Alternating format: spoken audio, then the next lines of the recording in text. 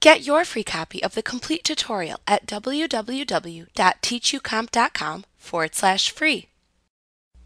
Another tool that we have available in Microsoft OneNote is called the Mini Toolbar. When you select text within a page and hold your mouse pointer over it, you'll see a small toolbar appear next to the selection.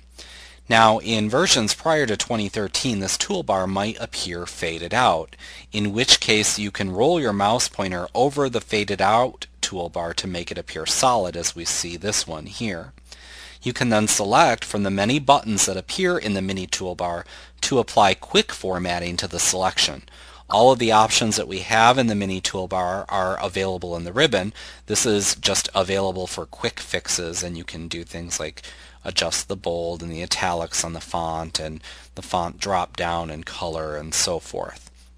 And that's how you use the Mini Toolbar. It's available in most Microsoft applications, so you're probably familiar with it somewhat if you're familiar with other applications such as Word and PowerPoint and so forth. Like what you see? Pick up your free copy of the complete tutorial at www.teachucomp.com/free.